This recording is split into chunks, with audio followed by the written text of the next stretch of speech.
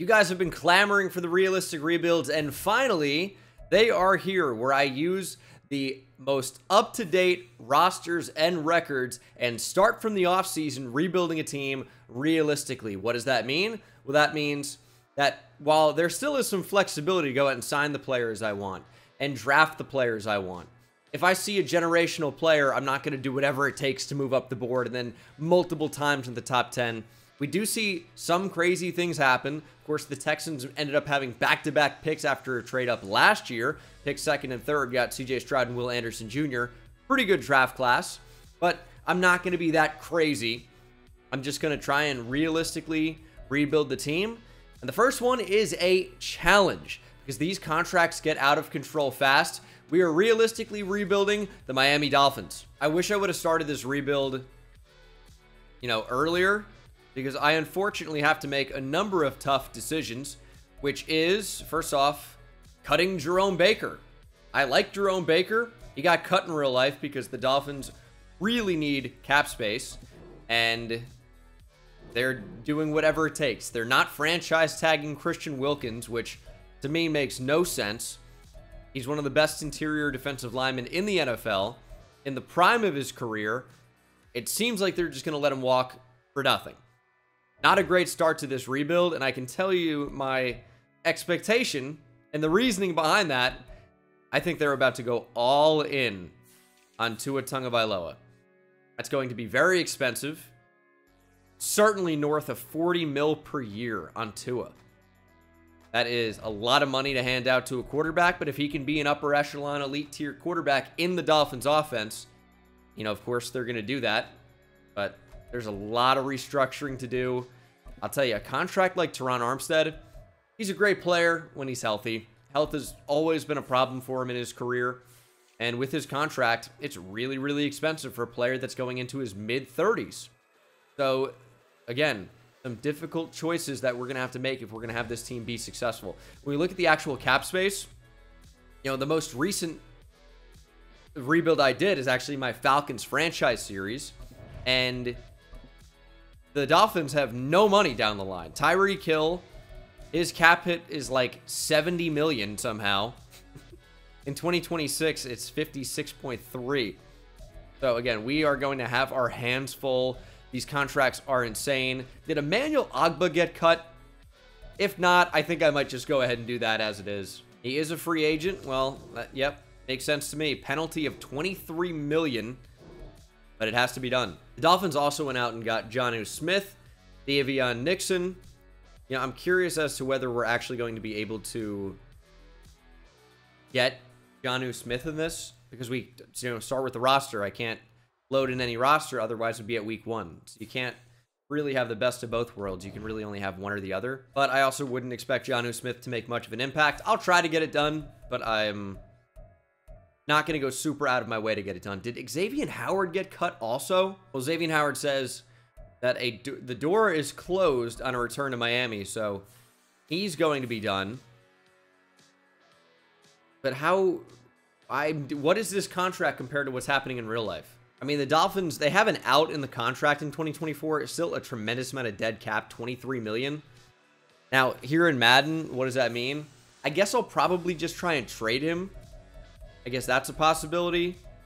And then Christian Wilkins, unfortunately, is going to have to walk. This is a tough start. Connor Williams might walk as well. But of course, the big thing with the realistic rebuilds is using the realistic draft class. You can download it from the Madden share. It is being currently updated. It is not the main most downloaded roster or draft class. It's 2024 NFL Draft Bengal is the one that's actually getting the updates. Got updated as early as today, or as recently as today, and it should be pretty good. Of course, doing these realistic rebuilds, I'll actually find some flaws in the draft class, and I'll actually be able to fix those. So you can go ahead and download it if you want, if you're on Xbox, and we'll go ahead and import the draft class, and it'll be the names you're familiar with. The problem with this draft class, it was nearly completed in terms of player imports, and even though these faces work now, when you draft them, if you're downloading from the actual file share, I'm pretty sure it resets. There's nothing I can do about that except for restart the entire thing And I can tell you, I'm not doing that. But for our purposes, it's going to be perfect. But let's get started. We have almost 24 million in available salary cap room. They're going to round up. We're going to pick up the 5th-year option on Jalen Waddle. And maybe we wait. Maybe we wait and try to extend him next year. What is my 2024 cap? Jalen Phillips doesn't really want to be here. I'd like to extend both of those players, ideally. Christian Wilkins is just going to walk. That sucks. I'm just going to try to keep true to the actual Dolphins there because we know about it already. Andrew Van Ginkel. I mean, he's okay, but he's 29 years old. Only starred development. I'm not going to pay Andrew Van Ginkel upwards of $13 million per year. And I have to let him walk. And of course, we're taking over from this point. There's not really much I can do about it right now. I do want to extend Robert Hunt. I'll take the money down slightly. And Robert Hunt re-signs on a 4-year deal. That's already pretty expensive. Texas legend Brandon Jones, hook him. I'd like to bring back. Very affordable, very solid. We'll still be able to develop for a couple of years. That's a pretty good deal to bring Brandon Jones back. Yes, it's expensive at $4.45 million per year. We have 3 Texas legends in a row. Connor Williams, Deshaun Elliott. Of course, you guys saw Brandon Jones. Isaiah Wynn's in here as well. A lot of actual starting caliber players in here. Now, unfortunately, I think Deshaun Elliott's going to have to walk. Connor Williams, I'd like to bring back. A 2-year deal, I think, would be fine, but I'll do a 3-year deal if it means he actually accepts this. And it's going to be really tight, but Connor Williams is actually able to come back. Now, are the Dolphins going to be able to do that in real life? I have my doubts, but currently with our contracts, we can't afford to sign anybody else. So nothing's going to happen in free agency, and we just have to look forward to the next year. Our 2025 cap room, I wonder if we're going to be able to see that. Should be more, right? We're taking the brunt of the salary cap penalty this year, so 2025 should be more. That's my expectation. We'll find out. But where else can we save money? Tua can't do that. David Long honestly doesn't really save us all that much money. Neither does Mike White. So we're going into 2024. These are our biggest contracts. What about 2025, though? Tyreek Hill goes up exponentially from 2023. Huge bump to 2024. Bradley Chubb is going to end up being a bad contract for us. He's a player I'm going to have to trade. It's just going to have to happen. Xavier Howard, we know we're going to trade already. Austin Jackson, I'm not paying all this money to. So Austin Jackson could end up being a cap casualty. Going to have to replace him. A really good tackle class in the draft. That's going to be the way to do it probably. But I just simply can't pay out what the Dolphins want me to pay out with these contracts. Like even Zach Steeler, great player. Really, I can't pay him $10 million per year. So we're going to have to figure a lot of these things out. But that's the fun of these realistic rebuilds is we can't be as creative with what we do. You know, I'm still going to be able to trade some of these players, but, you know, it's not going to be for 1st and 2nd round picks all the time. It's going to be, and for top players, it's going to be significantly less. I'll probably operate mostly from the trade block suggestions, and I'll let Madden value these players however they would like to, as we actually jumped up to 27 mil in available salary cap. Why is that? I'm not sure. I really don't have any idea. But we did. So something must have flipped over, or a player retired, or was released. Maybe it's updating. As for the players we actually have a shot to get that I would want, Chase Young's actually very interesting here. Patrick Queen as well. Chase Young, well, we cut Emmanuel Ogbah, right?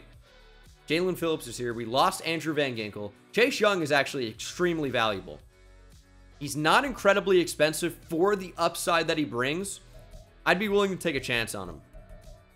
Absolutely, I'd be willing to take a chance. He is certainly worth it. In the game, he has the chance, as the Commanders are trying to bring him back, he has the chance to be one of the best edge rushers that you can actually find. This is someone we have to start out with, and I would be willing to overpay by Madden standards. Now, he still might go back to the Commanders. Realistic possibility, but we definitely want to at least compete for his services there.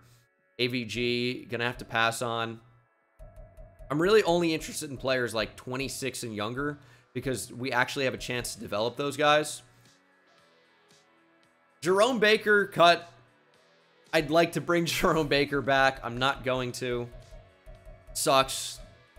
And that's just one of those things that we have to deal with, unfortunately. We really just can't afford to pay Patrick Queen. Doesn't really make sense to. So I'm really going to only offer on Chase Young. And we got Chase Young.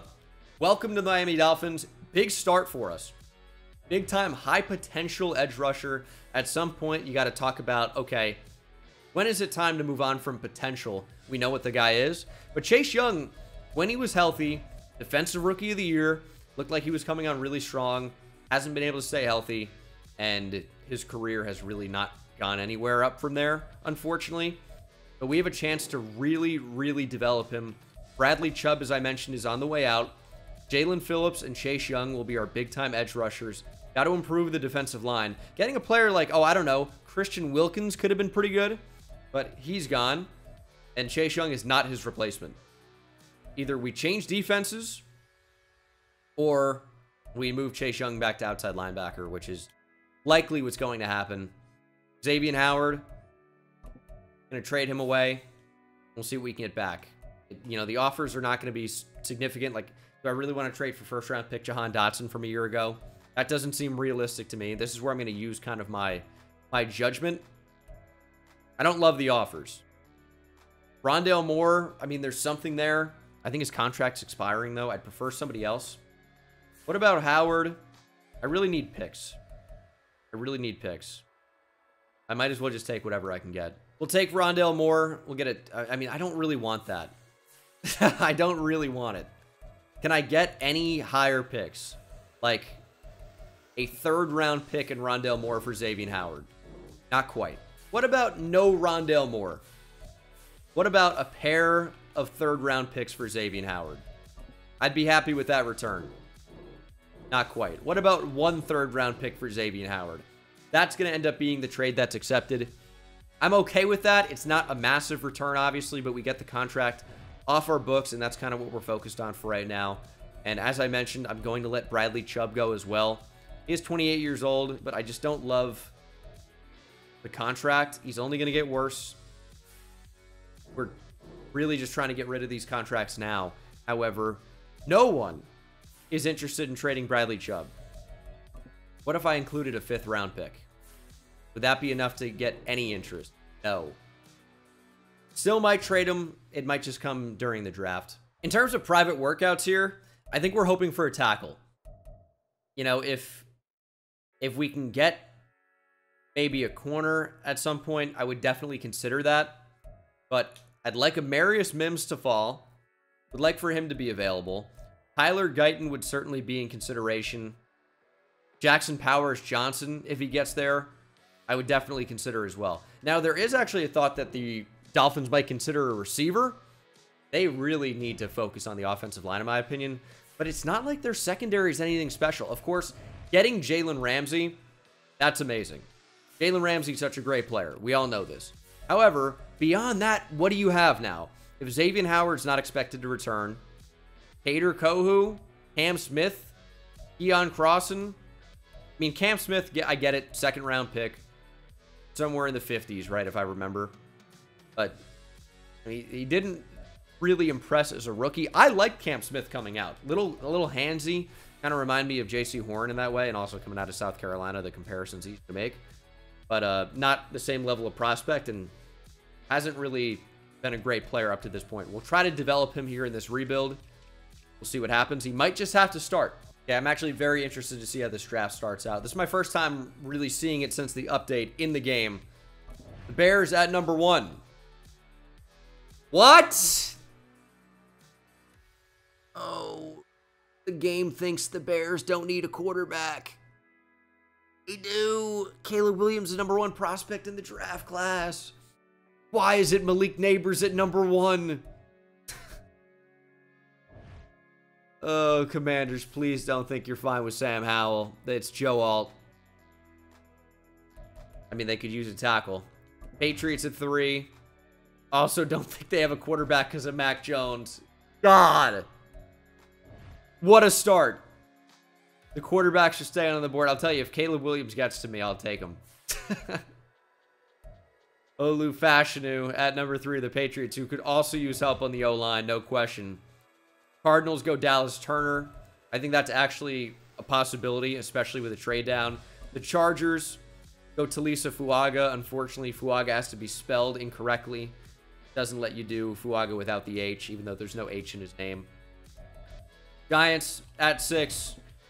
Take Marvin Harrison Jr. Every quarterback is still on the board.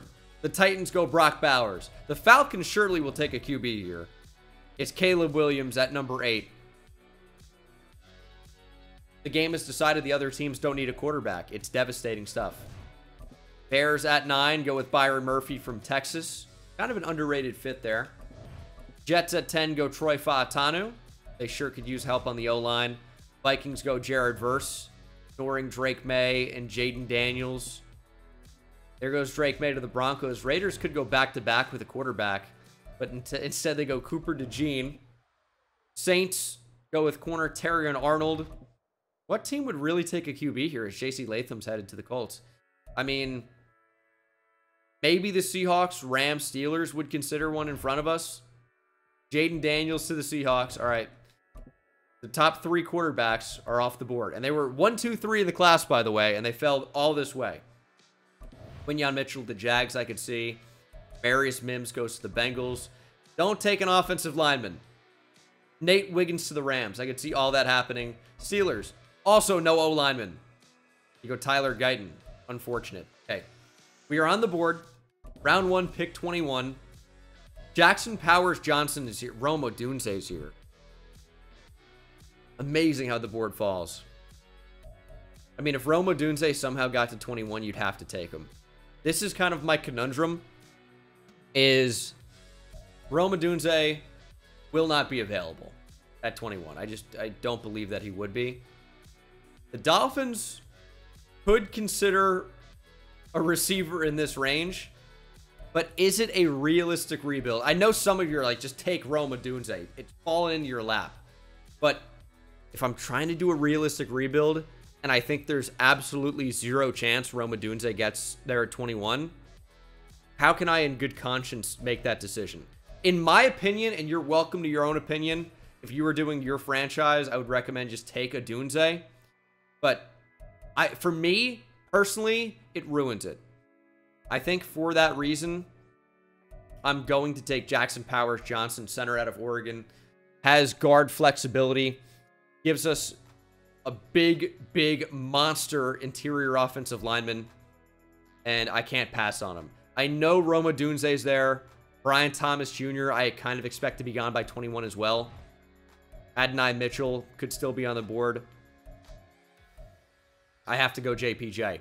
Jackson Powers Johnson, welcome to Miami. Which is also a song, right? I'm not going to pretend to do it, but there is a song. And now this is the problem with the draft class. As you can see in the top left, the player model that I chose. And you can see on the right. Now, I don't know if you guys are, particularly perceptive, but that's not the same guy. Top left in the far right there. I could understand confusion. Maybe a quick glance, they could look like twins, but actually different pictures. So that's the only downside to this class, in my opinion. But it is what it is. Eagles go Darius Robinson. That really feels like an Eagles pick. Graham Barton to the Texans. Scott Robinson to the Cowboys. We will simulate to our second round pick. Not going to be trading up, as the Chiefs go with Travis Kelce replacement Ja'Tavion Sanders. But we will see what's available at near the back end of the second round here. Troy Franklin is here. TJ Tampa. See, these are receivers that I definitely think could be on the board. Now, I might lean towards Chris Jenkins because we really need help on the interior defensive line, and the receivers are sticking on the board. And I actually don't consider receiver to be a huge need. Marshawn Neeland. Is he going to make it to my next pick? Still good guards available. Kieran Amagaji, I think, would be a really good fit. Okay, so it's definitely between Marshawn Neeland and one of these defensive tackles. Great receivers on the board. TJ Tampa's there, kind of fun. I'm going to go... I mean, Michael Hall is electric on the inside.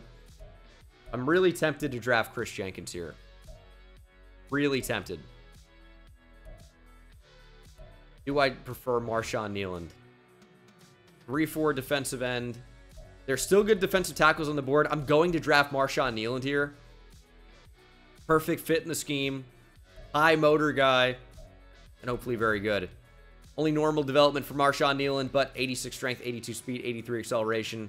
Great agility and change of direction for him. He was one of the most agile players at the Combine at 6'3", 275, no less. Very impressive. And will be a fit on our interior defensive line. Will be a 3-4 end for us. If we move to a 4-3, he obviously has less utility for me. So we're going to certainly stick to the 3-4 as Cam Kinchins is headed to the Eagles, it seemed. Back on the clock. Round 3, pick 4. Courtesy of Xavier Howard. And I think it'd be rude not to take a receiver here. Malachi Corley is particularly interesting because of his run after catch ability. But I'm going to double down on offensive linemen in this class and go with Kieran Amagaji from Yale. Big time, high potential guy. Really, really good athlete. Really good athlete. Still developing as a player, as a technician on the O-line. And if he gets NFL coaching, Kieran Amagaji can end up being a star offensive lineman. We are drafting him. He's got prototypical NFL tackle size. 6'5", 318. Should be a very, very good fit. Will not be starting right away for us, but that's fine. Learn behind Teron Armstead. And eventually, he should be a starter for us with that hidden development. Super excited about that as we simulate near the end of round number 3. Still have not taken a receiver. They're sitting on the board. There's not really any reason for me to do so. Malachi Corley still here. Tez Walker, Xavier Legette. Another tackle in Blake Fisher could be interesting. A corner in Jarian Jones. Oh, man. I love the Florida State corners. I do. I really love Jarian Jones and Renardo Green. I'm huge on. Now, did I update them enough in this class? I don't remember. What do we really need? We have 57 seconds to make a decision on this.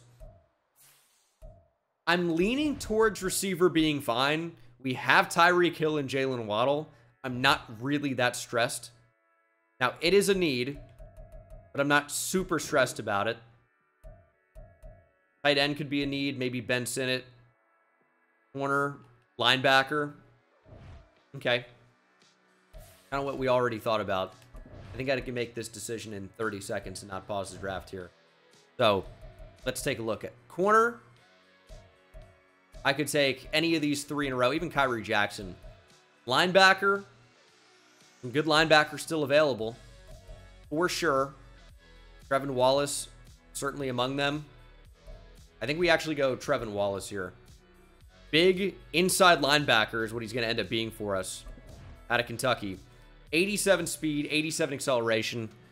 I don't think he's 267 pounds. That might have been an input error. I think he's 240 or 237. 241. Came to the Combine at 237. So, that's what I'm saying. These are errors that need to be adjusted and corrected. And sometimes I miss them. So Trevin Wallace will be adjusted both in the class and in this video. Not to worry as Jeremiah Trotter goes next pick. I wanted a higher upside guy. Trotter's a great player, but Trevin Wallace a little bit of a better athlete. And I thought he'd be a good fit for us. We need to replace Jerome Baker. Trevin Wallace is going to be that guy that we go for. Basecamp might have lagged, but I said that Trevin Wallace is going to be the guy that we will go for. And Jarian Jones is still on the board in the 5th round. It's a no-brainer for me at this point. Welcome to Miami. Good speed and acceleration. I'm a big Jarian Jones guy. In fact, it wouldn't surprise me if he ended up with star development at some point in this draft class. But Jarian Jones, big-time corner. Bring him back. Brevin Span-Ford goes to the Eagles. We are back on the clock. Ricky Pearsall still available. A bunch of great receivers are still available. Like, they're just sitting on the board, and it's such a stacked receiver class, I could see that happening. It's a possibility. It goes one of two ways, right? They either all fly off the board, or some of them last, because there are a bunch of really good ones. And what is the best complement to this offense is is tough to say. I mean, you have different, styles of receiver here. Tez Walker is an outside deep threat. Xavier Legette is amazing after the catch, can also burn down the field, but amazing after the catch. Ricky Pearsall's kind of like your jack of all trades, but tested really well, really good athlete, really great hands. Jermaine Burton, technician of a route runner, good athlete as well. I mean, you could flip a coin. I'll tell you what, we're going to keep Ricky Pearsall in the state of Florida. Welcome to the Dolphins. Should be a good third receiver for us. Obviously, I think the guy on the right is how Ricky Pearsall views himself when he looks in the mirror, but top left is kind of what we all see. But maybe somewhere in the middle. Ricky Pearsall, what am I even talking about? Ricky Pearsall, welcome to the Dolphins. Good pickup for us there. As I think we're having a pretty nice draft for the most part. Got a linebacker, got a receiver, upgraded the O-line. Great receiver still on the board. Upgraded at corner. Still might not be done. I mean, the receivers that are still available are just amazing. So many awesome options. It's really tough to choose. I could just take another receiver and not really worry about it for the rest of the rebuild. And that is, I think, what direction we're going to go in. Let's go with Xavier Legette from South Carolina. Tez Walker's a great player. People are down on him because he dropped the ball out at the Senior Bowl. It's obviously not what you want to see, but the tape's really good. He could end up being a really, really good player. But I'm going to take Xavier Legette. Big time speed. Really, really good all-around athlete. And good fourth receiver onto the team. And I think I might want to take another corner as well. Still good corners just sitting out here. And I think I might lean towards the best remaining one on the board. That's Cam Hart from Notre Dame. Big-bodied corner. Physical. Had a good showing at the Senior Bowl as well. Now we'll be joining our defensive backfield. That is the draft. Not a lot of hidden development. But what I'll tell you about my draft class is there is not a whole ton of hidden development. I know that's a little bit boring. There are still some great players and gems you can find, but it's not like overloaded. I wanted to try and keep things a little bit realistic. And the ratings are already like significant, especially for the receivers in that here. Jackson Powers Johnson is a 76 overall. I'm probably going to move him to guard straight away because left guard's a big need, and I know he can do that. He's 6'4", 321 pounds. And I guess I could change his image as well. I mean, it's super frustrating that this is a thing. Again, doesn't really change much for our purposes with the rebuild. But, it just does kind of hurt the immersion a little bit. But that is now a little bit of a better look at Jackson Powers Johnson. Marshawn Nealon's a 73. Kieran Amagaji is a 70. Trevin Wallace is 72. Again, need to change his weight. 267. I don't know how that possibly could have happened. The only thing I can expect is that when changing it quickly, it tends to shoot up a ton. So I think that could have been what happened. Like you can see, it went to 186 in a second. So we're going to make that adjustment. Trevin Wallace going to play inside linebacker for us. It was an interesting draft. Definitely, things to look forward to. But overall, nothing crazy. Just some solid players. And then obviously 2 big-time steals at receiver. See if we can get those guys on the field. And Trevin Wallace is also very not 6'5", by the way. I don't know how I didn't catch that the first time. I just saw it just now. So going to make that adjustment. He's only 6'1", I think. Yeah, he's 6'1". Again, I don't know how that went through the cracks the first time. If you're using this draft class, you're probably only using it for rebuilds anyway, so it really won't matter. But it's been fixed and adjusted. We still need an upgrade at defensive tackle, and there's not really one coming right now. Now, it's not like, oh, you had the opportunity to do that in the draft and you chose otherwise. We just couldn't do both at the time. We decided to get Marshawn Nealand instead. I still think that was the right call.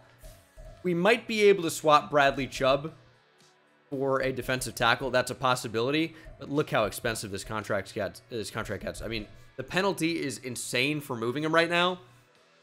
We just have to hold on. We're going to have to hold on to him until 2025. Have to wait another year, kind of locked in on that. And obviously it's not great. Chase Young will be starting over him at right outside linebacker, and he will be the rush end.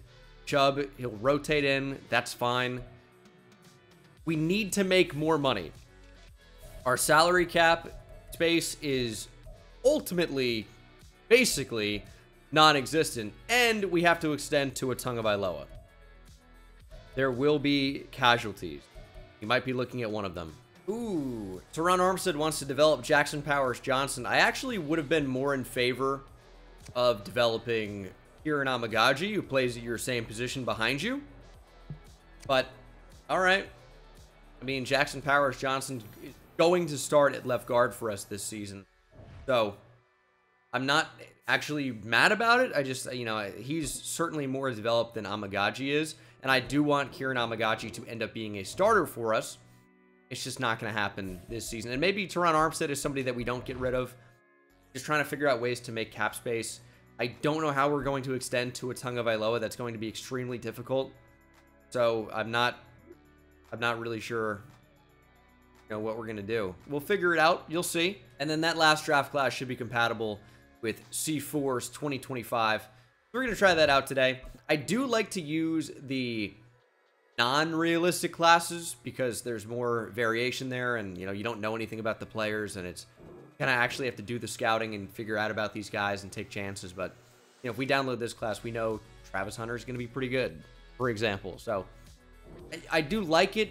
I do like the idea, but at the same time, you know, there are some things that, you know, I don't love about the idea.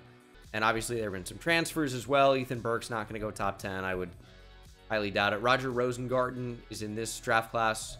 I think I have to add him into my class if I don't have him already. But we'll try it out, see what's going on. And I would expect, I think Shadur Sanders is the early favorite to be the #1 overall pick. Like seeing my guy Quinn Ewers in there. And he also has included underclassmen who are not draft eligible just because he thinks it's more fun. Which, you know, you can't argue with that. You know, it definitely is more fun to see Arch Manning in there, but he's not eligible next year, so it's kind of tough. But we'll try it out. As I said, we'll try it out. Grayson Murphy also is in this draft class in 2024. So it's not perfect.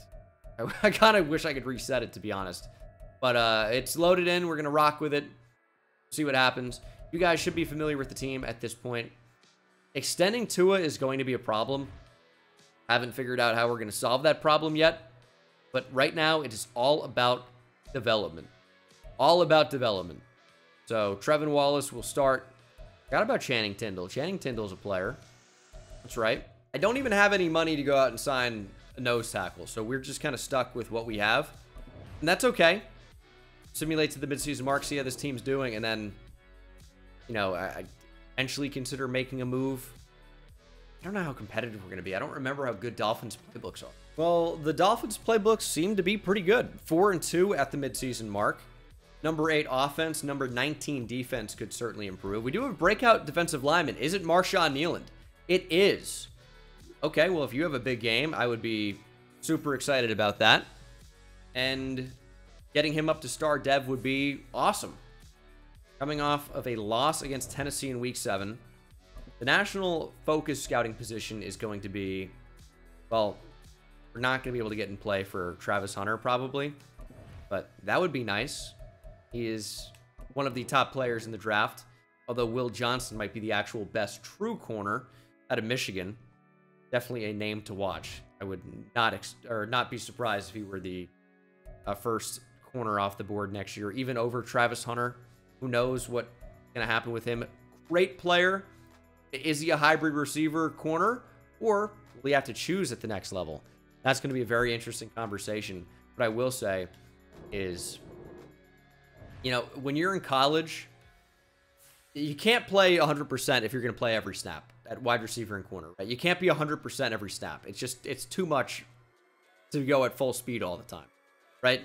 But at college, at the college level, 80% of Travis Hunter is still the best player on the field pretty much on either side of the ball, right? In the NFL, it might not be the case. You need to be 100% of your best, and if that's him just playing one position, that's probably what it's going to end up being. So we'll see what happens there. I think it'd be really cool if he played both, but I think what his role probably ends up being is primary corner, maybe gets a few snaps at receiver every now and again. Maybe it's a couple times a game. Maybe it's a couple times every other game. Maybe it's a couple times a season. Maybe it's even more than that. I'm not sure. But I think he's going to end up having to choose. $43 million in 2025 cap room. Tua Tagovailoa is asking for a lot of money. We can't even offer him what he wants. Here's what we're going to do. Is we are going to try and extend. Oh my goodness. This is a nightmare. We're going to bring back Jalen Waddle and Jalen Phillips. Hopefully Javon Holland as well, but it's going to be tough at that point. And then franchise tag Tua. This is a nightmare. I mean, oh man, we have no money. This is really a devastating spot. Jalen Waddle, 5-year extension. I'd love to take the money down slightly. Give me a little bit more wiggle room. Okay, Jalen Waddle's back long term. That's a huge start. Jalen Phillips does not want to be here. Wants to be out in California. Jalen Phillips, I'd really love if you'd reconsider. And it's interesting to me that a guy that chose to transfer from UCLA to Miami doesn't like the idea of staying in Miami. Now, I get that he had to transfer to Miami because he's not medically cleared to play at UCLA. But he also did choose to go to Miami. Why does he not want to be in Miami all of a sudden? Killing me. Jalen Phillips wants a little bit more money. I can't bring back everybody. I need to create some space. Javon Holland wants more money. And this is the trade deadline. I mean, if I'm going to free up more space for 2025, something has to happen now. I think what I'm going to end up doing, we can't do anything about Bradley Chubb right now, really. I think I'm going to restructure some contracts when we get to the offseason and then maybe get the wiggle room there. Right now, we are in a very, very tough spot. Something's going to have to give. See what it ends up being. But we did make the playoffs, 11-6 in 2024, so things are going very well, I would say.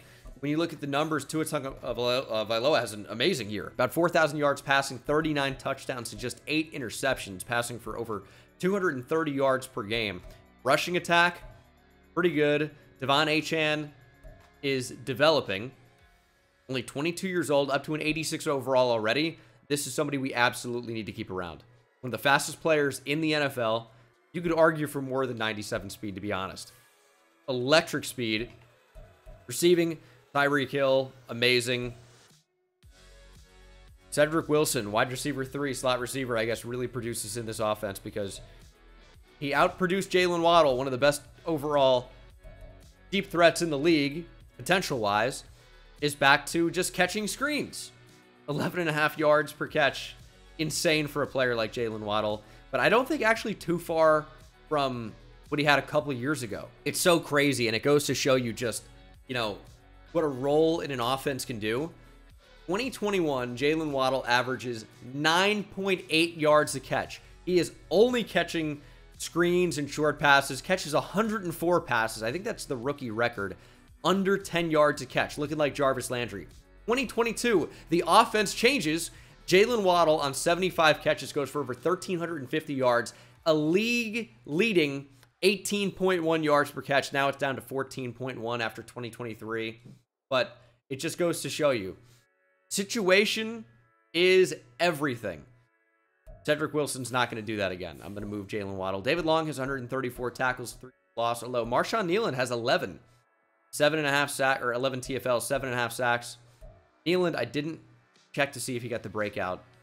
Means he couldn't have got it because I didn't give him the opportunity to. I think he had some type of breakout, but I forgot to follow through with it after the trade deadline, unfortunately. But a very solid rookie season. This was a great year. Winning 11 games, you're never mad about. Chase Young, I wish, was a little bit more productive. I think there's certainly something to be said about the scheme that we're in. Might make a change or two in the offseason. You guys will be the first to know. Absolutely. Trevin Wallace, just do field general. And would have loved for him to get star dev. I don't know if he's going to win defensive rookie of the year. I kind of doubt it. It's a possibility, but I doubt it. We'll see. But getting star dev for him would be awesome. And we'll see if we can knock out the Bengals. Wild card round of the playoffs. The Bengals are a very good team. We'll see what happens. And we are headed home early. A 26-14 loss. I'll tell you, if we can't beat the Bengals in the first round, the Kings of the first round exit, well, I don't know if that especially bodes well for us. We're headed to the offseason, and we have a lot to do financially. I really gave myself a tough one with this first realistic rebuild. And I've been pretty realistic so far, as the 49ers seem to get playoff revenge on the Chiefs with a 35-21 victory in Super Bowl 59. Show me a Dolphin in here somewhere. Nope. Leatu Latu to the Panthers. Caleb Williams, of course, Rookie of the Year with the Falcons. Now, Caleb Williams ending up on the Falcons, I don't think is absolutely out of the question. I'd give it like maybe a 5% chance of happening, maybe less. But it's not absolutely out of the question. I just think the Bears stick and pick and go with him at number 1. But you never know for sure. But you kind of do.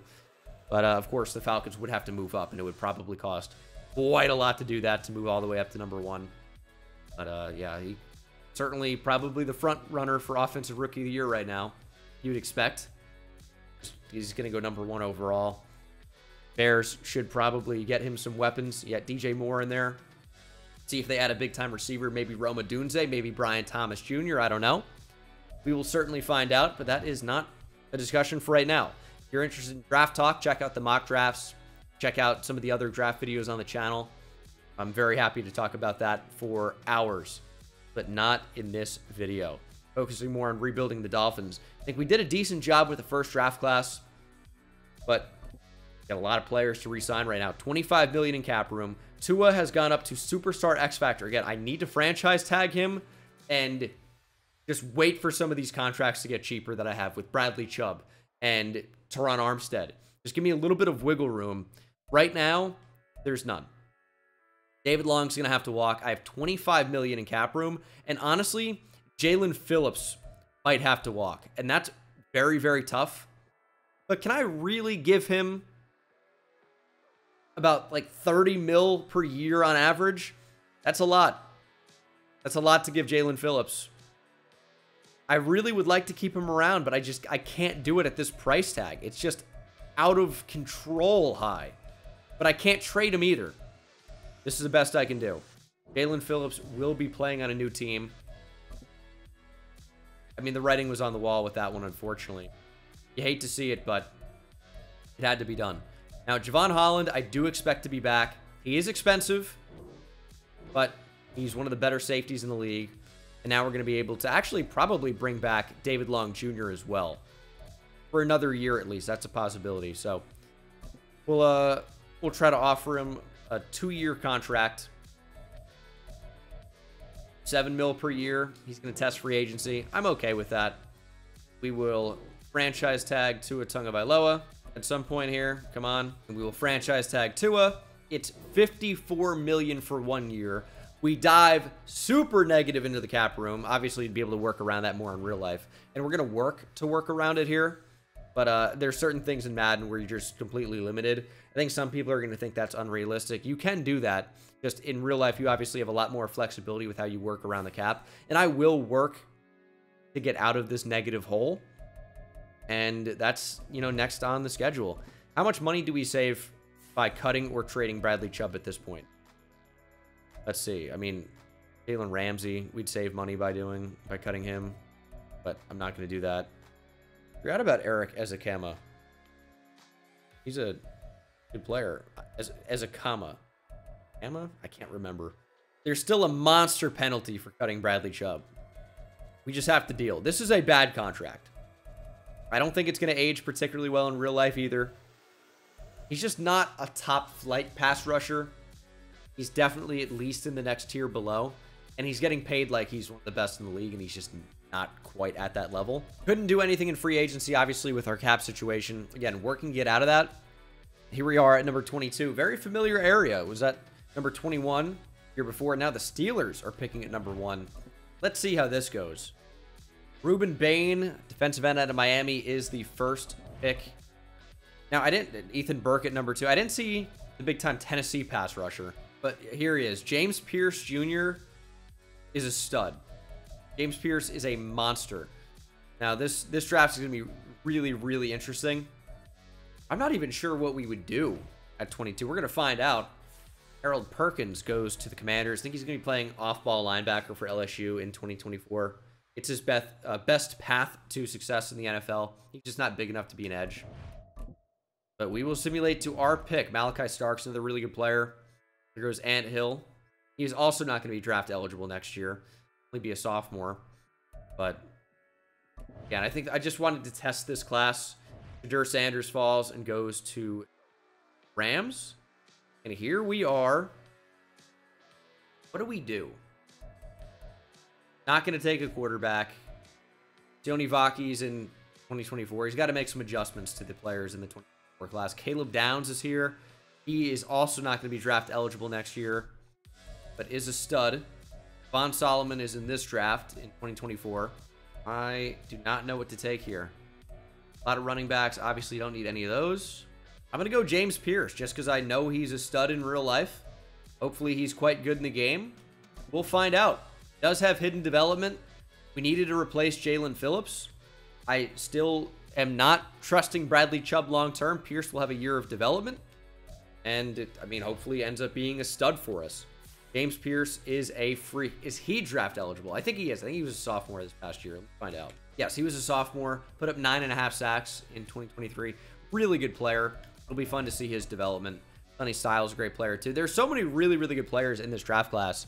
Evan Stewart's another one. Transferred to Oregon. Hit the transfer portal. And teaming up with Dylan Gabriel at Oregon should be a very fun combination. There's Jabbar Muhammad, who chose to transfer, I think, also to Oregon over Texas. Unfortunate, but could use a corner. No. At this point, we're just kind of taking a chance. Teteroa McMillan, big-time player for Arizona. What do we need? We could potentially go with an offensive lineman. Could go with a tackle. Any good tackles available? Riley Mahlman cannot run block, but it has great pass protection ability. Micah Pettis seems to be more of a jack-of-all-trades type of player. Some good defensive tackles here. Bear Alexander, transferred from Georgia to USC. Nosh Hutmacher is not a player I know. Did I? Looks disgusting. Did not watch a ton of Nebraska football in 2023. Let's take a chance. Has hidden dev 95 strength. Am I behind the board on Nash Hutmacher? I gotta look into that. There he is in all his beauty. Got a mean sunburn going on in that picture. That is our newest draft pick. Junior defensive tackle for the Huskers out of Wacoma, South Dakota. OACOMA. Not quite sure how to pronounce that. It seems like Mexican, like Aztec almost. Reminds me of Oaxaca, but that pronounced Wacoma? Like glaucoma? I have no idea. Not particularly relevant. Moving on. If any of you are from that town in South Dakota, you let me know. Now, the percentage on that's not going to be particularly high. Now I have to check. I'm going to guess fewer than 10,000. Population is 401. That's it. 401. Unbelievable. That is an unbelievable population. I'm from a pretty small town. It's a few or several thousand. 401 is wild. Insane. Okay, I can't even get over that. I don't even know what to take here. We need more help on the D-line. How about Bear Alexander? Former top recruit to Georgia. And is now a member of the Miami Dolphins. Apparently has an effort problem. Nicholas Harbor's in this class. There's my tight end. You guys don't know about Nicholas Harbor. 4'3". Now, okay, so he does run track. I know this is going to seem like complete football degenerate. I've seen him run track before. Not personally, but I've seen video of it, which maybe is worse. Maybe is worse. He was like 6'5", 230 pounds out there, maybe even in the 220s at the time as a recruit, and ran like a 10.7 or something in the 100 meter, which would be wildly fast, especially at that size. I'm going to draft him. This is a major steal. 96 speed, 97 acceleration. He's going to be playing receiver for South Carolina, but I'm moving him back to tight end. My fault. He's actually got down to 10-2 in the 100-meter. 10-2-2 seems to be his personal best. It's utterly insane if you don't know anything about track. Yeah, and he did that at 225 pounds. So, he's going to be a name to know. Am I upset that that's how Nicholas is spelled? And you don't even know the last part of it either. It's N-Y-C-K-O-L-E-S. I mean, to each their own, but it's unusual. Devin Neal's a pretty sick running back out of Kansas. So was Katron Allen out of Penn State. I mean, Andrell Anthony. I see all the OU receivers. Jaleel Farouk. Elijah Huzzy, I don't know. That's a fun name. Dude, Ollie Gordon. Jaden Ott. Steals down the board. These are great running backs. Future Texas legend Isaiah Bond. Hook him. Day 3. I just need running back depth. I'll go Katron Allen. Welcome to the team. And let the CPU handle the rest. James Pierce got a 74 overall.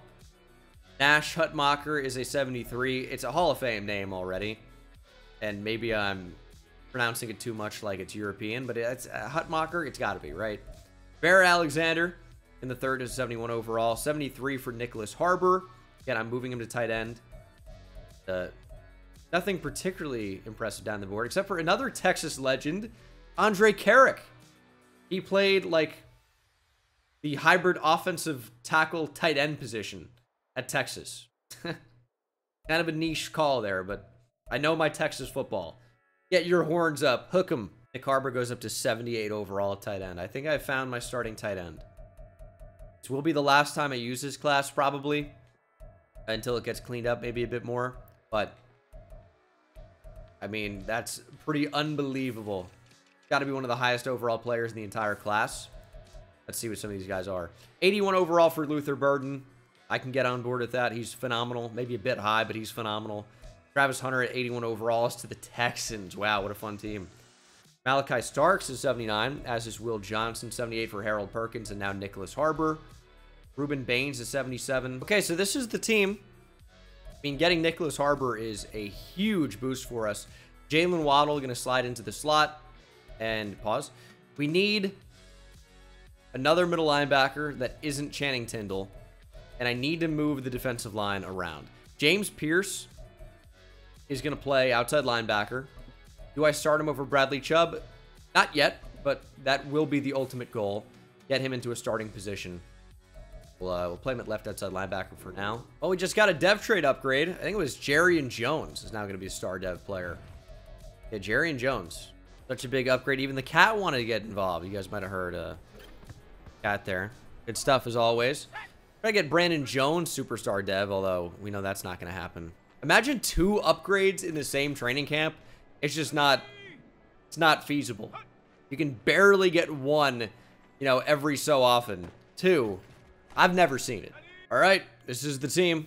Got Jalen Waddle in the slot this year, so he should be getting a lot more production than he had in the previous year.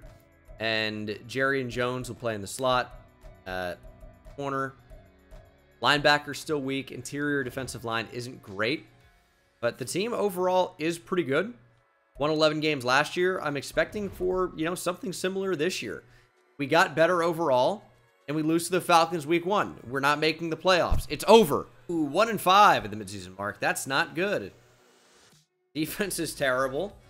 And our offense is actually not really that good either. Okay, $22 million in 2026 cap space. Really just 2 big free agents. Jalen Ramsey, going to be $30 million. Or $20 million. That's I don't know why I thought 30. When I said 30, I meant like 27. 28. 29. But 22.5 is not so bad. Tua, on the other hand, is still $50 million per year. If we franchise tag him, which will let me do it back-to-back years, you can in real life. The price just goes up. The game, I wonder if you can.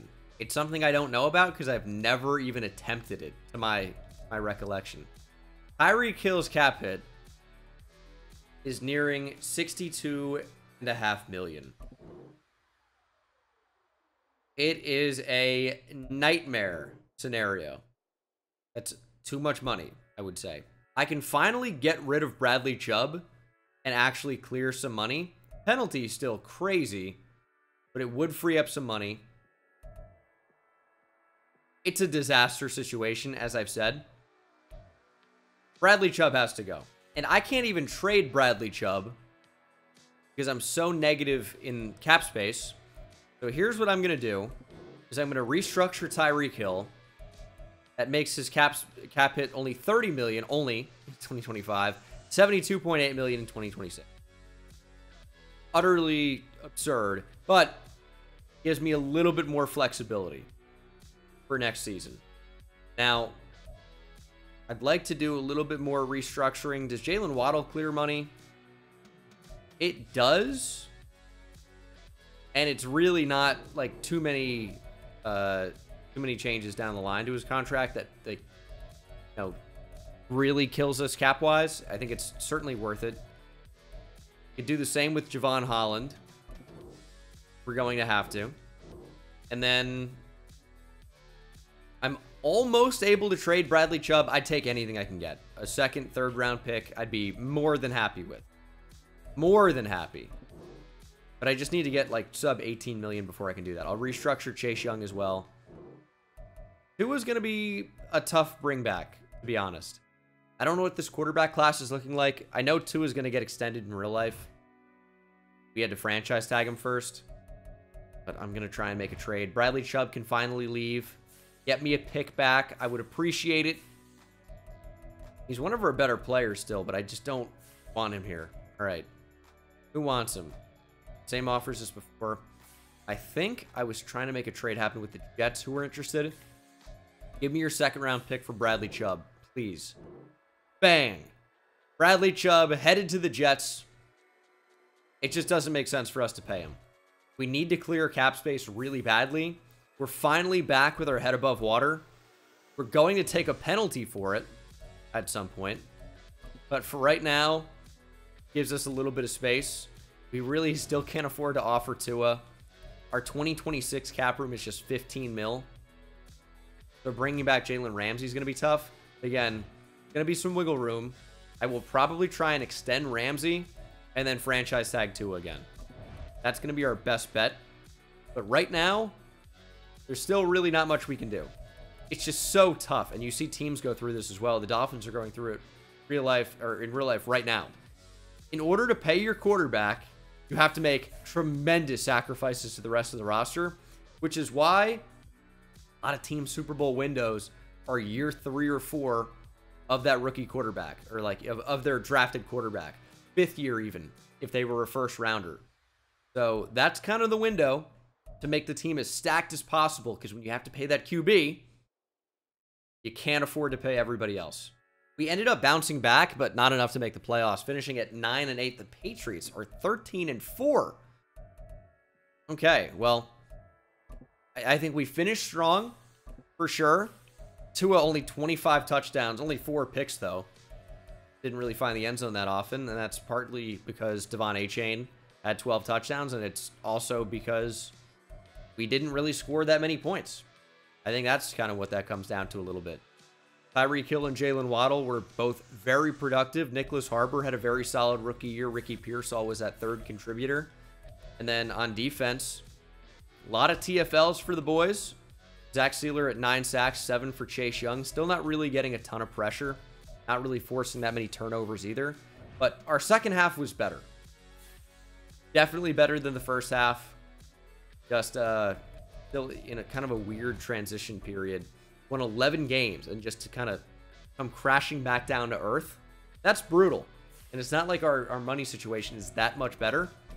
This is tough. The Chiefs beat the Cowboys in the Super Bowl 31-21. Joe Burrow wins MVP. No Dolphins in there for any award, unfortunately. But the former Dallas Texans beat the current Dallas Cowboys. And we are headed to the offseason. It's definitely like, unfortunate to see how things have gone. I'm trying to figure out ways around this, but within the kind of scope of what I want to do realistically here, we are somewhat limited in what we can do. Some people might already be annoyed that I traded Bradley Chubb. You're going to have to deal with that. I think he was traded for a 1st round pick, plus something. Maybe it was just a first-round pick in real life from the Broncos. Getting a second-round pick for him, I think, is fair. But it's going to be really tough to extend these guys. $3.7 million in 2026 cap room. We're going to have to move some money around. We're bearing the penalty of the Bradley Chubb trade, and we have to deal with it. Is there anything else we can do? Tyreek Hill's cap hit, $72 million. It's just so wild. I wish I could extend him early to make his cap hit like less than half of this, but it's not an option right now. It should be an option. Hey, can I renegotiate? Early extend. Be sweet. Can't do it. I'm going to add more money to Jalen Waddle in the future, freeing up some more money now. Also going to restructure Javon Holland again. Ron Armstead, going into the final year of his deal. It's really, at this point, just Tyreek Hill that's killing us. A $72.8 million cap hit is the highest number I think I've ever seen in Madden. He's not even a quarterback. So, he's killing us. I need to free up a little bit more money to even offer Jalen Ramsey. And then franchise tag too. I just need a little bit more. So what we're going to do is cut players that don't need to be here. There are a ton of players on the roster. Look how many running backs we have. All of these guys are getting cut. Also, I'm just going to cut Jason Sanders and draft a kicker. We save money by doing that. Free $4 million. He's replaceable. There's going to be a kicker in free agency, but I'm going to have to draft one because my money situation is not going to be great. We freed up $27 million by gutting the roster. That lets us offer on Jalen Ramsey, who I'd like to keep around. Jalen Ramsey's back for 3 seasons. And then Tua, I'm going to try and franchise tag again. If not, we will have to draft a quarterback. But this was never going to be somebody I would have traded. So we're going to franchise tag Tua and keep on rocking. Okay, we pick at number 17 in the draft. I don't think I'm going to trade up. Didn't see anyone particularly crazy to move up for. There is a defensive tackle that I like the look of. Let's see what we can do here. So there is a quarterback that's actually available, but I don't think I'm going to go in that direction. And again, I'm not being unrealistic with the franchise tagging. I think some people are going to be upset about that. I'm doing it in the moment and then fixing it before we get into the next action. And with Tyreek Hill, I'm going to be able to fix it very, very soon. So, yeah, I really don't think that's cheating at all. But here at number 17, the defensive tackle I was targeting is actually gone, unfortunately. Where do we pivot? This center is 6'5", 310. Doesn't look like your typical center at that size. But that, I mean, he just really looks like the best player available.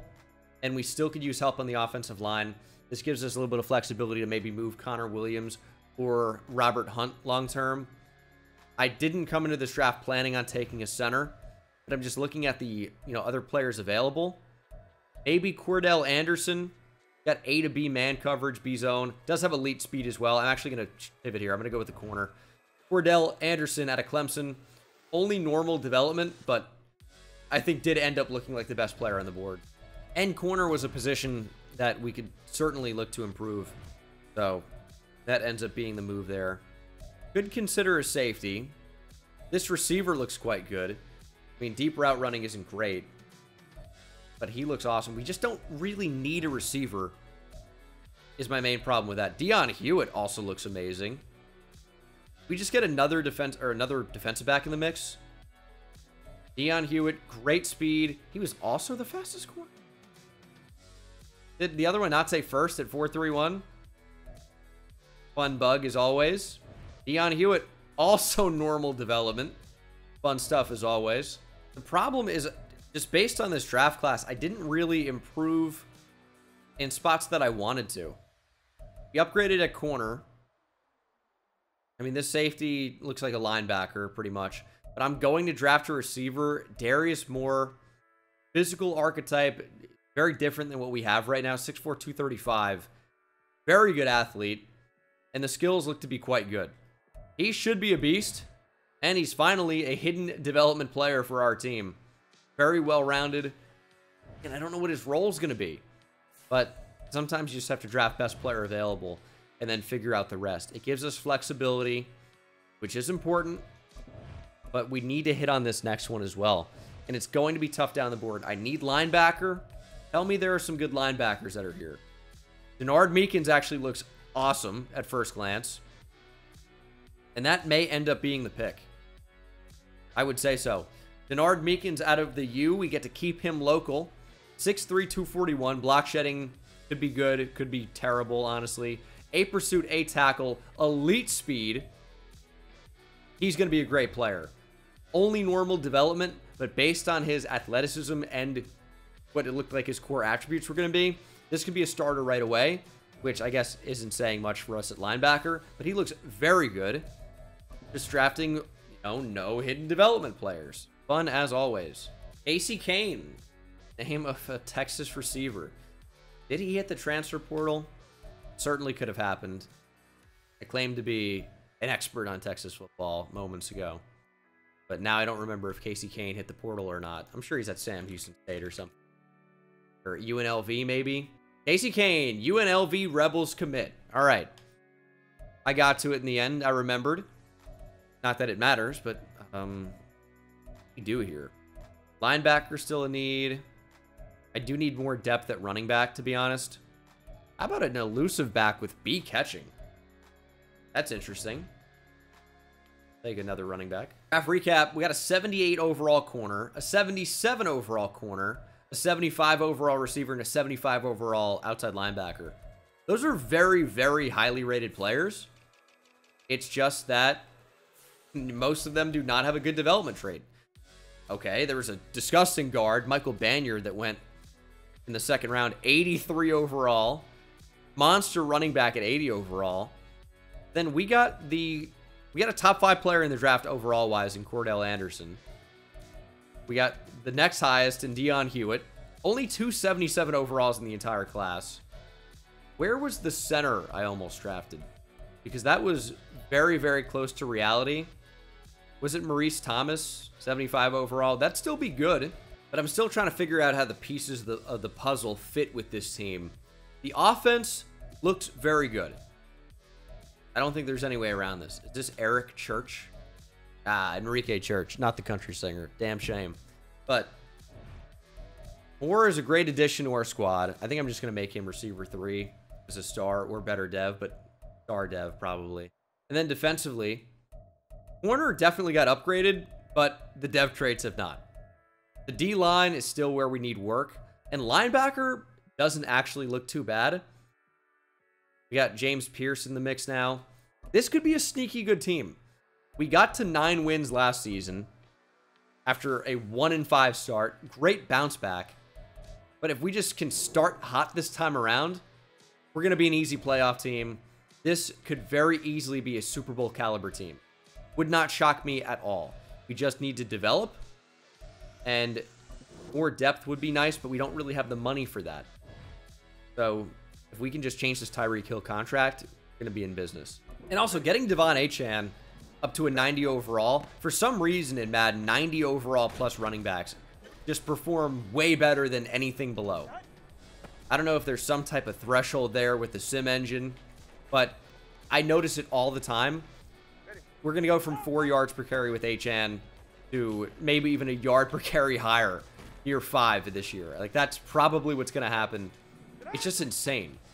If I could even manage to get gold in this drill. Achane not really making anybody miss. And this drill is all about speed, getting to the end zone as quickly as possible. You don't really want to juke. You don't want to spin. Don't want to celebrate. The only thing you can really do is a celebration dive for a small bonus at the end. But it's all about speed. And we already got tackled too many times. And the fullback chooses to never block anybody. And some of the jukes just don't work. So it's dead already. But sometimes a game likes to call runs that are just bad. This is one of the good ones. Anyone that actually, and I screwed it up, that's on me. But anyone where your fullback will actually block, it should be pretty much a guaranteed touchdown. But I'm continuing to go the wrong way. I don't know how I can't make this cut. This is another one of the good ones. It's just, this drill never gives me any trouble. But of course, as soon as I get on the mic here, start talking. I hate this one. Can't even find the end zone. But HN has the speed. We're in there. But we are gonna get gold here. I do love the halfback dive with a back like HN, because you typically can hit, through the hole there and score pretty easily. Didn't happen that time, but we already got gold, so it's no big deal. This is our kicker, by the way. Nathaniel Vakos. Do not like how Nathaniel's spelled with an AL at the end. But got 90 kick power, 82 kick accuracy. He's a leader, personality-wise. That's always great. Okay, so this is going to be the team. Again, the offense hasn't really been changed very much, but it looks very good. And then defensively, we haven't got Kieran Amagaji in there. 73 overall. I've just kept Teron Armstead. Final year of his deal. It's really tough to develop offensive linemen in this game. There are no offensive lineman drills. You can't make him a focus player. It's pretty stupid in my opinion. The defense is not exceptional, but it's good. It is good. Linebacker is good. The D-line is good. I would say that the secondary is like borderline great, but we need one of these rookies to really come on strong. And with only normal development, it's going to be tough to get really high up there. Michael Pilardi in there at punter. Specialist-wise, I am probably going to move Jalen Waddle back to the slot. You know what's happening at running back. I feel pretty good about our pass rush. Thielen could move back inside, but I like him on the outside. Pierce is going to be an occasional guy. Deakins, Wallace. Okay, I mean, things look pretty good.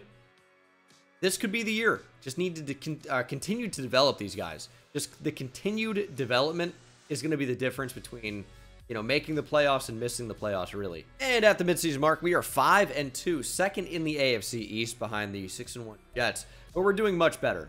And as you're going to see here, our salary cap space is $146 million for 2027, as we no longer have to pay Tyreek Hill a salary cap hit of $70 million a year. We're going to extend him immediately. And we're also going to be able to extend Tua Tagovailoa on a long-term contract as well. Now, it's very expensive. It's very expensive. But to get your superstar X-Factor franchise quarterback back, it is worth it. And the rest of the free agents, not really anything crazy. Really not. Teron Armstead, that's a maybe for me. That might just be we let him walk. Austin Jackson could bring back in that case. Amagaji could slide in and be a downgrade, but still a starter on the O-line. Steeler, Cam Smith, Devon Achane. Achane we're going to bring back now. He doesn't want to be here. I don't care. I'll pay you more money to like Miami more. And still doesn't sign. You realize you play running back, right? Just accept. It's a lot of money. We have depth at corner, but Cam Smith is really, really cheap and is good. So it makes sense to kind of keep him around. $16.7 million on a one-year deal for Sealer. What are we talking about? No. I can't do that. That's an insane ask. Maybe $8 million? Maybe 10? Close to 17. No way. Beat the Steelers in week 8. 6-2. The Jets are 7-1. And we could give them their second loss here. And this would be really important for the division if we can just manage to beat the Jets at home in week 9. They're an 82 overall. We're up to an 87 overall. We have awesome skill players, and we win 31-27. Huge victory, and we take the AFC East division lead, 7-2. And we would finish at 12-5. We had 2 losses in a row, week 16 and week 17, but a big win over the Bills gave us that 12-5 record for sole lead in the AFC East. However, we squandered a first-round bye. We were 10-2 at one point, and then obviously went downhill a little bit. Tua Tagovailoa, huge year. 35 touchdowns and just 6 picks, over 4,000 yards passing. Rushing, HN was over 4 yards per carry, but not significantly. He's just barely into that 90-plus threshold. Still quite a good season, no question. Tyreek Hill dominated. Jalen Waddle was great. Nick Harbor had a great year. The rookie Darius Moore out of Mizzou was also quite solid. As expected, he is star dev. And then defensively, Denard Meekins and Trevin Wallace both had over 100 tackles. Meekins had 1 more, but Wallace had more solo tackles. 13 TFLs for Chase Young led the way. Did have one double-digit sacker. That was Zach Sealer with 10.5. But I'm not really worried about the sack numbers as long as our defense is playing really well. And 6 interceptions for Deion Hewitt is going to earn him a dev trade upgrade, almost certainly. What a rookie year for Deion Hewitt. It may be Defensive Rookie of the Year, but it also may be in the top of the NFL for interceptions total. So he might end up being in position for Defensive Back of the Year. 6 interceptions led the entire league as a rookie. That's got to be worth something. If he doesn't go up to star dev, that'll be completely ridiculous. But we are back in the playoffs. Who's going to retire? Got to be Teron Armstead, right? I'd be shocked if it were anybody else. Got to be Armstead. Yeah, it is. Okay. We're going to get a morale boost. We got to make it through the playoffs here, and we'll see if we can beat the Titans in the wild card. Not jumping in the wild card. Maybe I'll consider it in the divisional if we make it, and we did. And we also have a breakout linebacker challenge. Trevin Wallace could go up to star dev. That would be nice, and it probably won't take much. A tackle for loss or 2.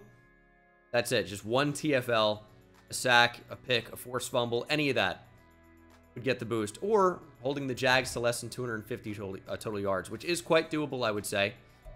One last hurrah, of course, still for Teron Armstead. We are going to jump in here in the divisional and see if we can knock off the in-state rival, Jacksonville Jaguars. Obviously, they play in a different division. Same conference, though. But I would still call them an in-state rival just because how many teams play in the same state as one another, right? You have the Rams, Chargers, and 49ers in California. You have the Texans and the Cowboys in Texas. You have the Dolphins, Jags, and Bucks in Florida. The Bengals and Browns in not Cleveland, in Ohio. And then I think the last one is just the Giants, the Jets in New Jersey. Are there any others I'm missing out on?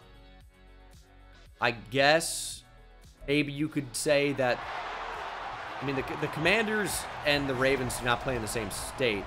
No, they do. They do. They do. Because Landover, Maryland is where the Commanders play. So that's the last one. Baltimore, Maryland, and Landover, Maryland.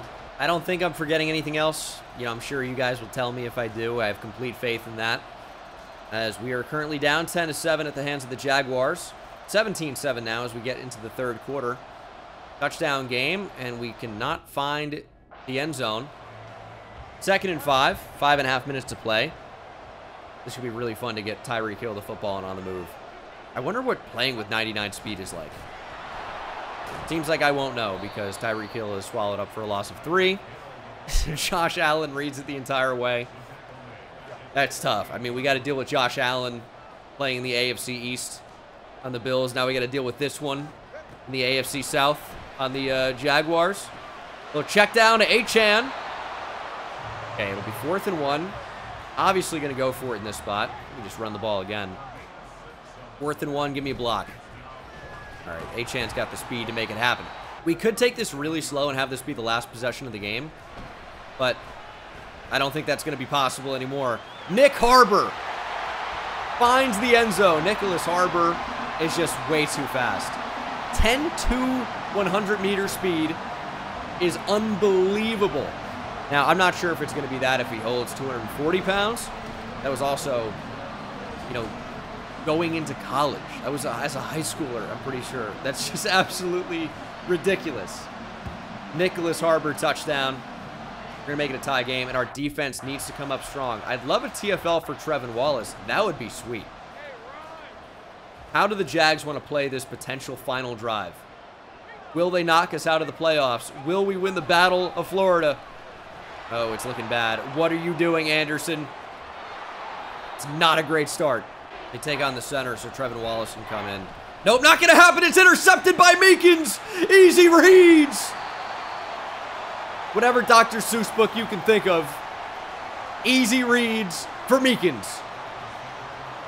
Oh, that's a big time for a turnover. Read that beautifully. Unfortunately, not Trevin Wallace in that spot. Hopefully is a TFL. We should make this the final drive of the game if we were smart. But I'm not sure we're going to do that. Step up with Tua. He's so mobile. Oh, look at that. Look at him go.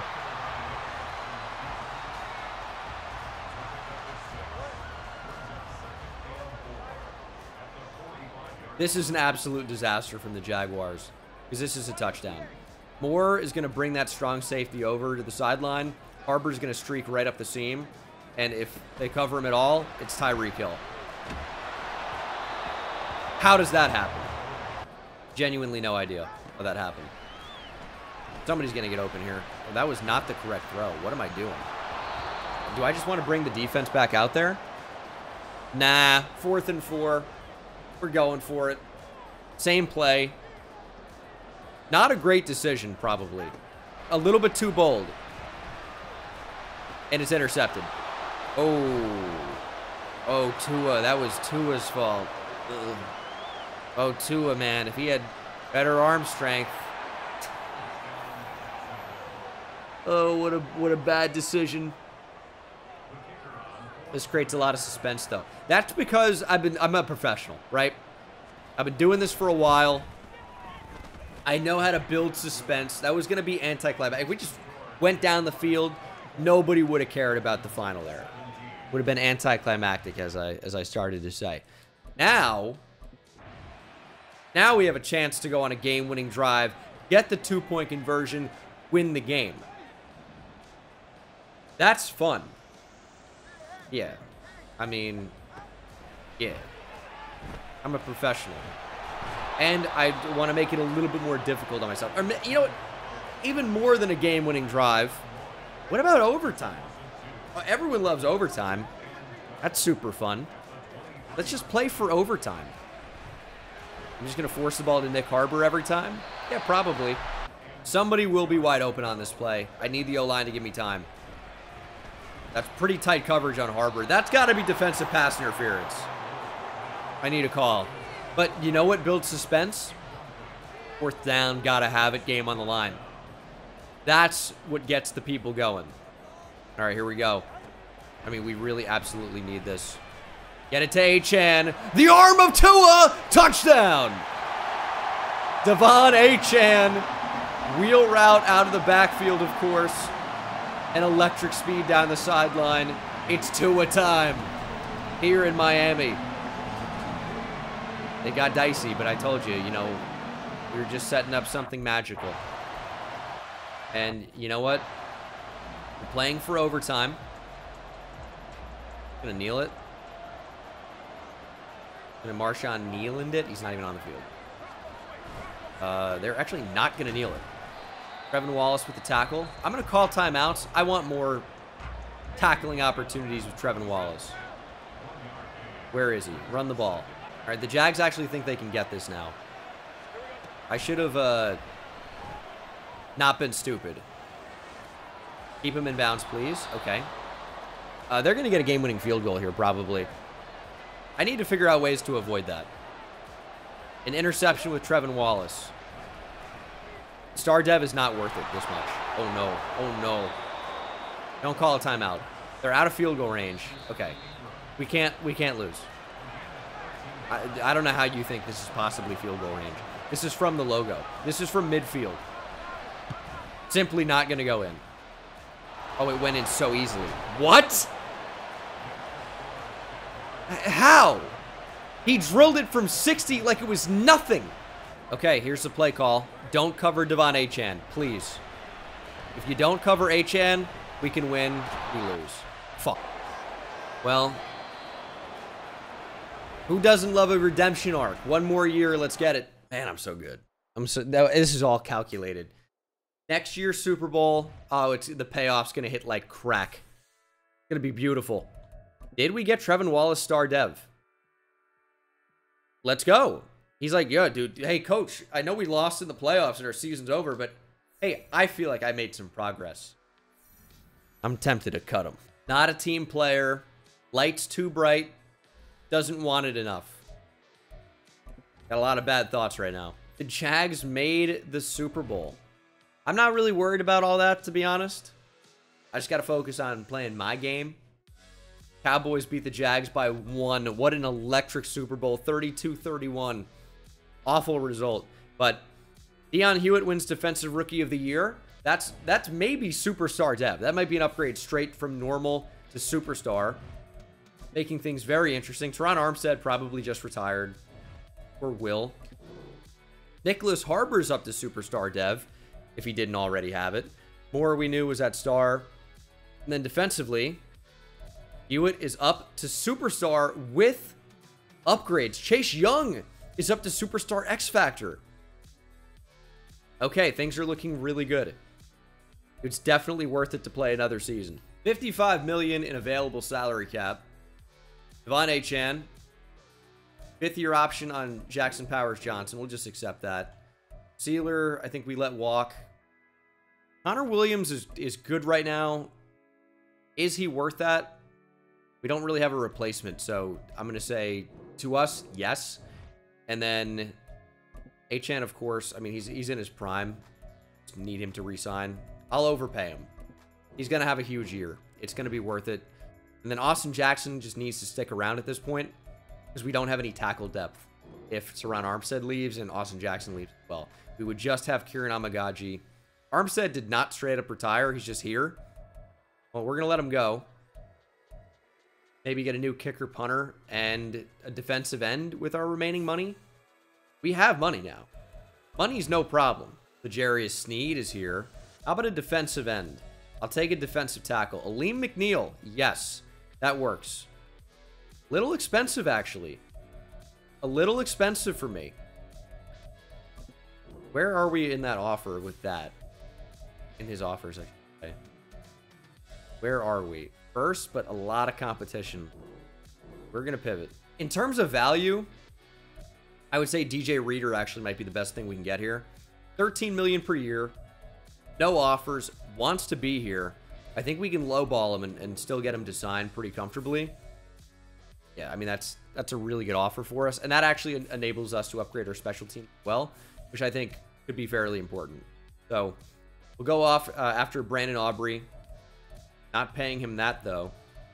And then Hunter. And then that should be pretty much all of our salary cap. But I think worth it. I really do. Corey Bojorquez. It's a good cheap punter to bring in. Yeah, this is going to be good. And we actually signed all 3 of them. Week 1.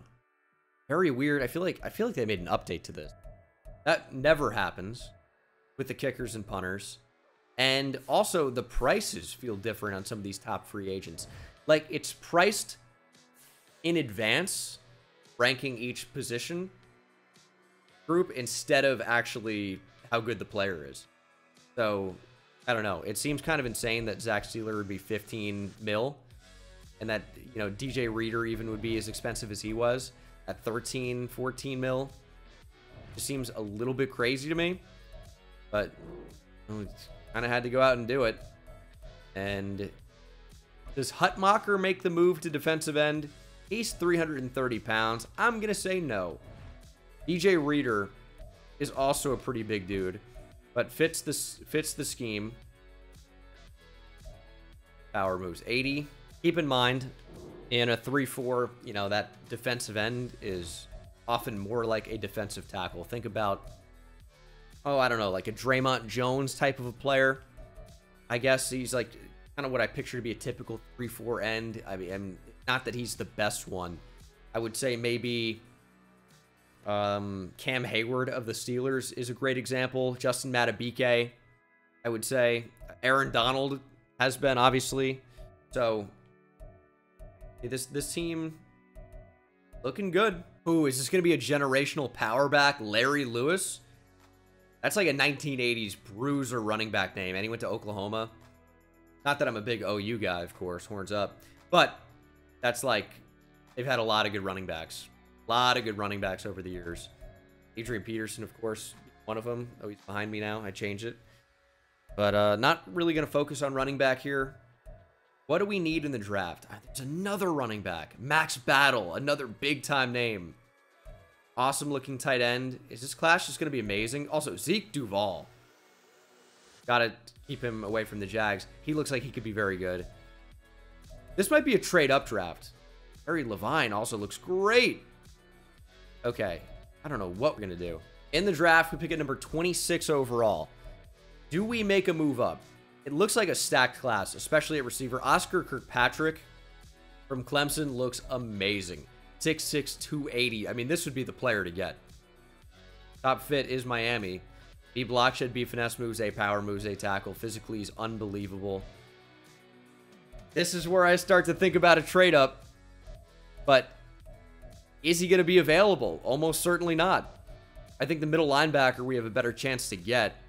We would still have to trade up, and I'm okay trading up. Realistic rebuild doesn't mean no trading, but I'm not going to go a super long ways, and Oscar Kirkpatrick is the #1 overall pick. That makes sense. Zeke Duval looks incredible.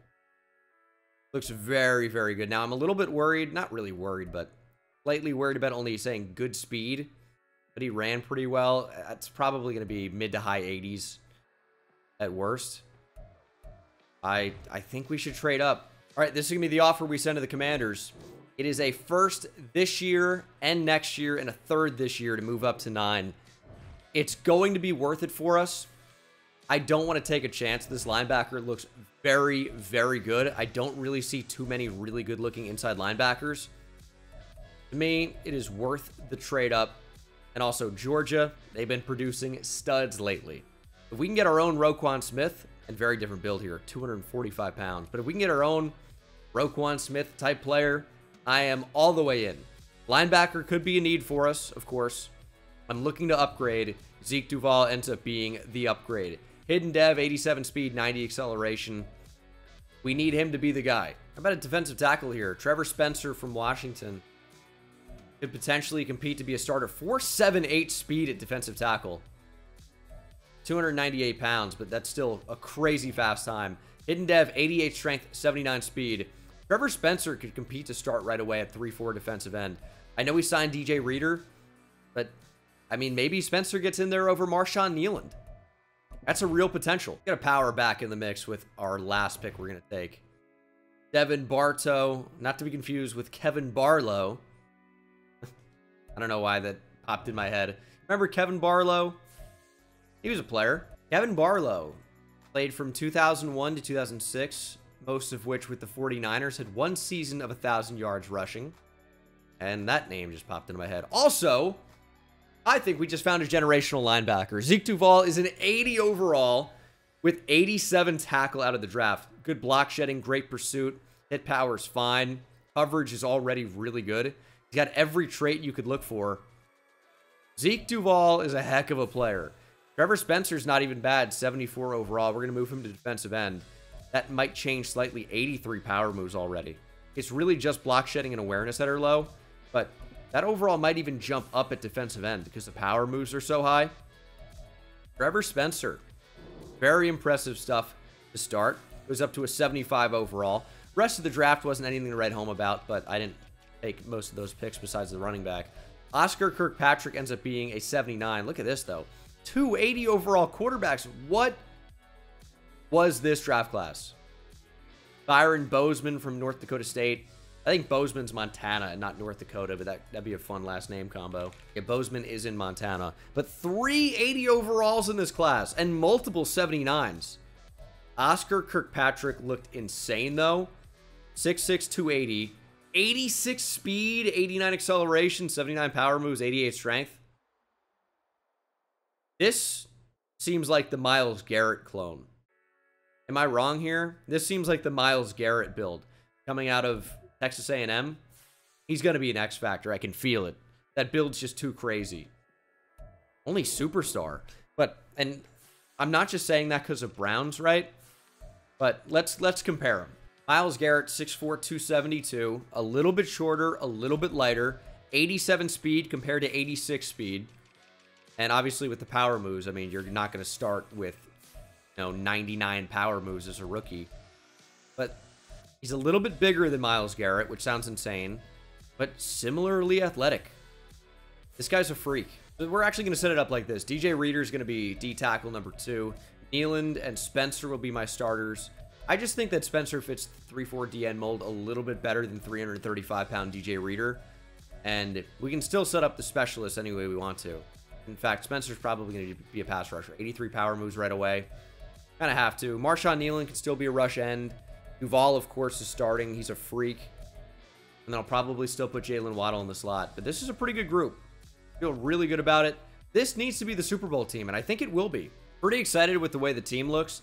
Obviously, Kieran Amagaji is a bit of a downgrade from Teron Armstead right now. Only 74 overall, but we're going to have to make do. He's not the blindside protector anyway. We have, of course, Austin Jackson for that. A little bit better, I guess. Zeke Duval up to an 81 overall. Unfortunately, because he came out as an 80, we don't know if he has Superstar or Superstar X Factor from the upgrade. Usually you can get him up to an 80, and boom, it'll pop up. We're get him up to a 75. It's in those tiers of 5, so we're going to have to wait. Doesn't change anything. He's starting as it is. He's going to be very, very good. You just don't see 80 overall middle linebackers in the auto-generated draft classes. It doesn't happen. Well, I mean, clearly sometimes it does, but it's an incredibly, incredibly good middle linebacker to get, and we are going to reward him with being the starting Mike. Now, we are 3-4 defense. We got 2 inside linebackers. That's fine, but he's going to be numero uno. This is our Super Bowl year. It's going to happen. I'd love 2 X Factors. How sweet would that be? Hutmacher gets a start. I'm going to move Spencer up, as I said. Rush D tackle works better for him. Ball, Wallace, Anderson's fine. Want to move Waddle back. Get success with Waddle in the slot. And then we're going to simulate. I think this is a playoff team. I'm all but certain of that. Just, can we be a Super Bowl team? That's the goal of any of these rebuilds. And that's what we have to make happen. 4-3 at the midseason mark. It's right there to win the AFC East. It's very tight right now. We're going to have to go on quite a run here, but let's go ahead and see. I mean, it's very doable. Obviously, we are within half a game of the division lead. See the dev traits. Nothing on offense. And then defensively, that does not surprise me. I mean, 80 overall as a rookie, middle linebacker, and even just anybody, but a middle linebacker especially is super rare to get anywhere close. 90 awareness already. Superstar X Factor. I mean, you could tell almost instantly. I had to move up for this guy. Looked incredible. And I think already seems worth it. Not sure on Spencer just yet. Hopefully it's quite good, but doesn't really change much at this point in the rebuild. Unless it's X Factor and we get X Factor abilities for a playoff run. But I think we're very capable of making the playoffs here. Let's get it done. And we missed the playoffs. Standings are broken. But, no, we actually have a first round bye. 13-4. We have the top record in the AFC. What a change. What a change of emotions there. Standings was glitched for a minute. But don't worry about it because we are into the playoffs. 3,700 yards for Tua, 32 touchdowns to just 3 picks. Achane up to 4.6 yards per carry, 10 touchdowns, 1,400 yards rushing. Tyreek Hill and Waddle both go over 1,000 yards. Waddle, 13 TDs. And then defensively, nice year for Zeke Duval. 113 TFLs, 4 for loss, 1.5 sacks, and a pick. 11 sacks for the rookie Trevor Spencer, 10 for Nealand. Show me X Factor. I'll take Superstar. I'll take Superstar, and then probably Defensive Rookie of the Year. Won't really matter too much at this point. I guess he might get X Factor. Nah, he won't, because you get a Superstar upgrade for Defensive Rookie of the Year or Offensive Rookie of the Year. Edge Rusher is not really doing much in terms of getting sacks. I guess Marshawn Nealand came off the edge, but not much for Chase Young at right outside linebacker, even as a rush end. A little bit weird, but our defense played well enough, obviously, because we made the playoffs first round bye. Number 5 defense in points per game, number 8 offense. So I thought missing the playoffs was more likely than a first round bye, but we got a first round bye. So I'll take that. 3 wins, and we're Super Bowl champs. That's all it takes. Zeke Duval is playing up to an 87 overall as a rookie. True 86 overall, so it's really not even that far behind. And that pick artist. Be pretty good. Oop, Trevor Spencer's dev trait probably revealed, and it's Superstar. I already know that. It happened. I don't know how I just forgot about that in the same second. It is late. It is 3:08 in the morning. Oh my goodness. I've been grinding it. We're getting after it, that's for sure. It's the Jags again, by the way, in the playoffs. I'm jumping in. No mistakes this time. I mean, no throwing for content. No making it exciting. Just get the win. That's definitely what I was doing. I don't make mistakes, I make content. What a great way to put it.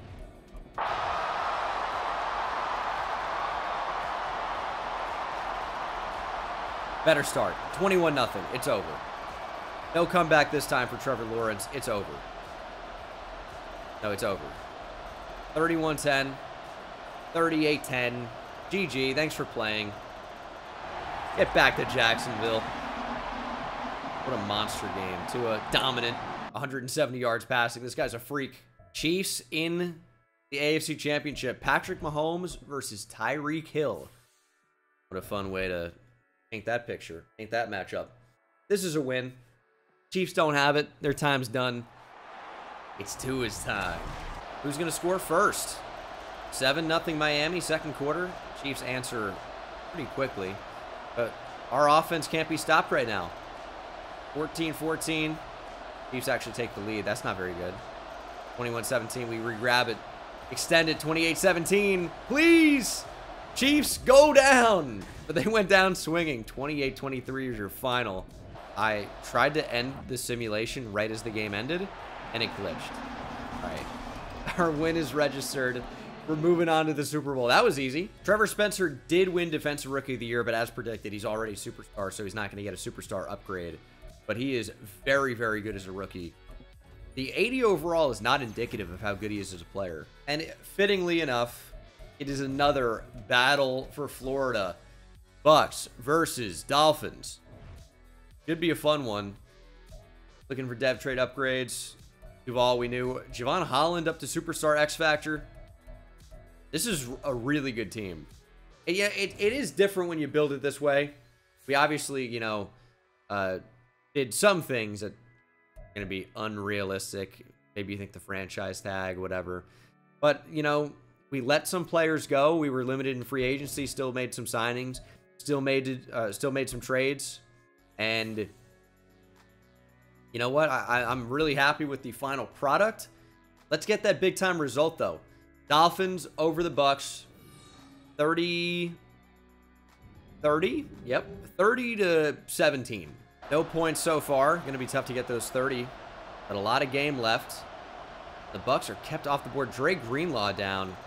Bucks now. 10-0. Not a very exciting game so far, but a score I'm comfortable with. 13-7, and that's your final. It's a 13-7 old school Super Bowl score. Unreal. What a weird game. And are we at Raymond James? It certainly looks like it. Yeah, we're at Raymond James Field. So the Bucks get super home field advantage playing a game in their home stadium, and they lose in it. Gotta love it. Their lightning can't strike twice for the Bucks. That is the Super Bowl. Dolphins on top. Realistic rebuild built around the talent that was here. Had to let a lot of talent go. Wilkins, AVG, Teron Armstead retired over time. Xavier Howard gone. Jalen Phillips we had to let walk. Are you kidding me? Tough. But Tua hoists Lombardi, and we're going home happy. Thanks so much for watching. Subscribe if you're not subscribed already. Helps me out a ton, and I'll see you in the next one. Take it easy.